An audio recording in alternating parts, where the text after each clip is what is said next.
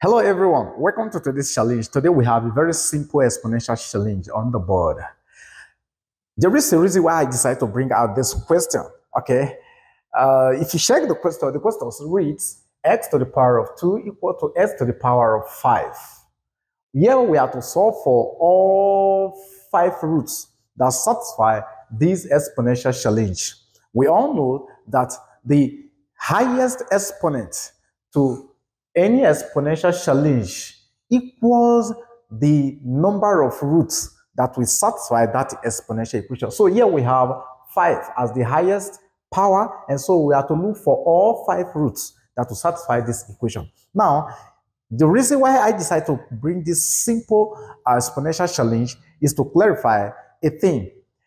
There was a time I produced a video and I told my viewers in that YouTube short, okay, it's a YouTube short, that there are times whereby the law that says that when the bases are the same and you have an equality sign, and that if you equate the exponent, does it hold water in most cases? Yeah, let's look at this question now. You discover that the bases are the same. So these and these are x. So can we say 2 is equal to 5 or 5 is equal to 2? No, we can't say so. Okay, so how do we now solve for all 5 roots to this exponential challenge? Okay, so if you're new here, this is Online Maths TV, where we roll out mathematics all the time for our learning, for our exams, for our exercise, okay, to exercise our brains. So without much waste of time, do not forget to subscribe if you're new here. Okay, so let's dive into this challenge and see how we can solve for all 5 roots. Okay, so here we take our selection. All right, the question is x to the power of 2 equal to x to the power of 5. The first thing I'm going to do here is just to rearrange this expression here. So I want to move this x to the power of 2 to this side of the equation. So if I do that, then we can rewrite this as x to the power of 5 minus x to the power of 2 equal to 0.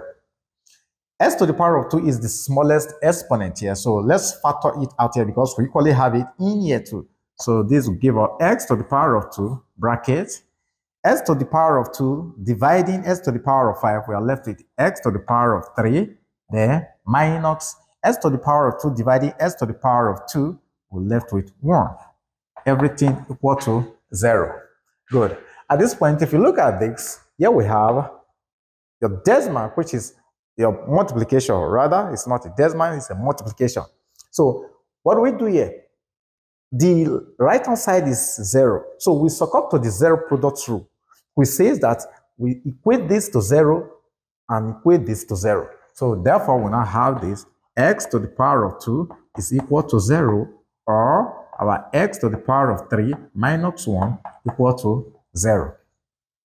So here, we're taking case 1. So case 1 says that x to the power of 2 is equal to 0. So if we take the square root of both sides, we're going to come up with x to the power of 2, or to the square root, equal to the square root of 0.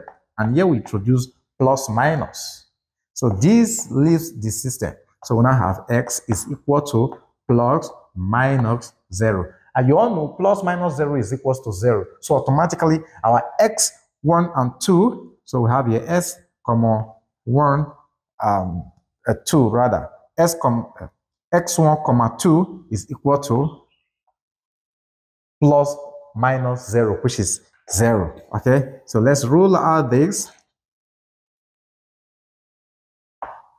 We've gotten the first root to our exponential equation, and if you put this plus minus 0 into this, then you will discover that that will satisfy our equation, because 0 to the power of 2 is what? And 0 to the power of 5 is what? All right, so let's go ahead and look for the other 3 roots that will satisfy this exponential challenge from the second entity.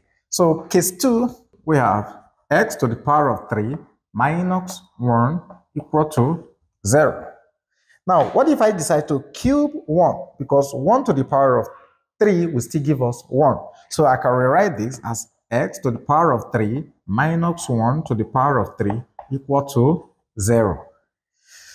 What if we decide to factorize this out? What will this give us?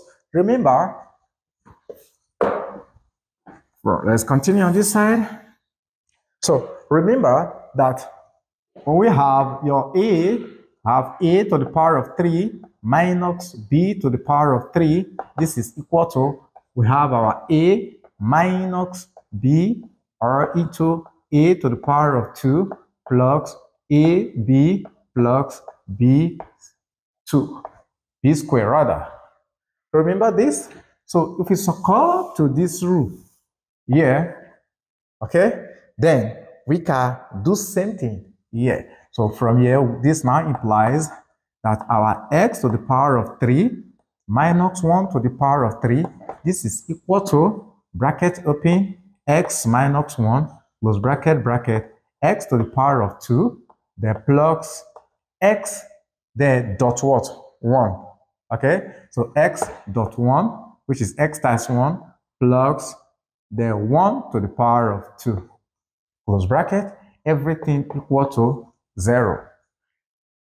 Okay, so from here we now have x to the power of 3 minus 1 to the power of 3. This is equal to, bracket your x minus 1 close bracket into x squared plus x plus 1. Everything equal to 0. So if we have, or this now implies our x minus 1 close bracket, x squared plus x plus 1 close bracket equal to 0. Again, we apply our zero product rule. We equate this to 0, equate this to 0. So we now have our x minus 1 is equal to 0. Therefore, our x3 is equal to positive 1. Okay. So we've gotten x1, x2, and x3 to our expression here now. We take case 4, which is our x to the power of 2 plus x plus 1 is equal to 0. Now, this is a quadratic equation. So we solve this quadratically using the formula method. Okay, so our formula says that our x is equal to minus b plus minus the square root of b squared, the minus 4ac, okay, everything all over 2a. What is our a? The coefficient of x squared, which is plus 1, and b, coefficient of x, which is plus 1, and c, the constant term, which is plus 1. So we have positive 1, 1, 1, 1 all through. So from here, we now have x is equals to, if we substitute, we have here minus 1 plus minus the square root of 1 squared, okay, minus 4 dot 1 dot 1 all over 2 dot 1. Okay, let's continue on this side of the board. So, yeah. All right, so from here, let's factorize this now. So we're going to have our x is equal to minus 1 plus minus the square root of 1 minus 4. Everything all over 2, which is equal to minus 1 plus minus the square root of minus 3 all over 2. Okay, so we remove the minus sign here. Remember that the square root of minus 1 is equal to iota. Remember this? Okay, so let's simplify this. Minus 1 times plus 3. So this will automatically give us a minus 1 plus minus the square root of 3 iota all over 2. So we have two solutions from here now.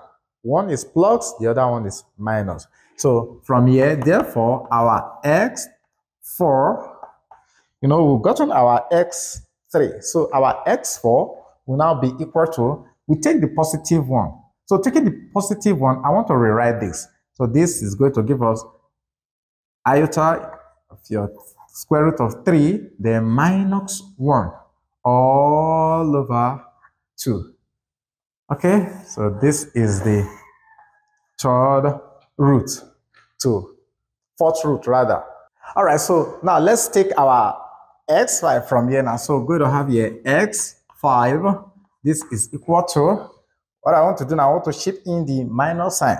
Okay, sorry. I want to bring out the minus sign here. So bracket your 1 plus iota root 3 close bracket all over 2.